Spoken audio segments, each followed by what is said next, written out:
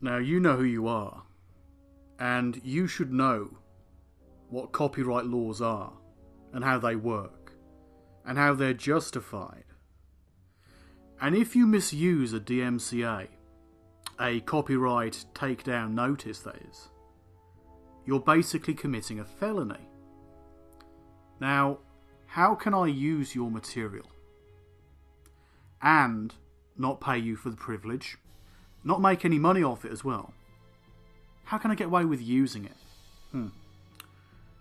There's this little thing called fair use.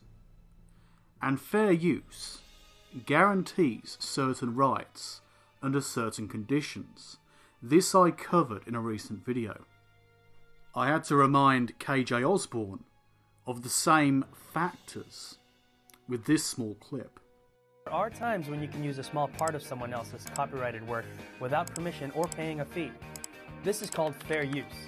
Fair use only applies when using content in certain instances: schoolwork and education, news reporting, criticizing or commenting, and comedy or parody. Specific guidelines, what we call the 4 points of fair use, must also be followed. First, you can only use a small amount of the work.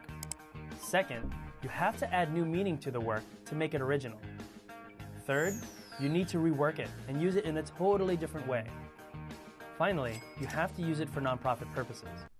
Now please note that the material's backed up, and I've countered your strike, your copyright claim.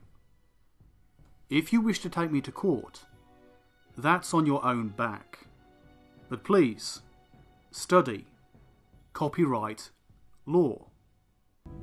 You will no longer be enough, weak as a quahom, but you will be a warrior. You show courage, but not much sense.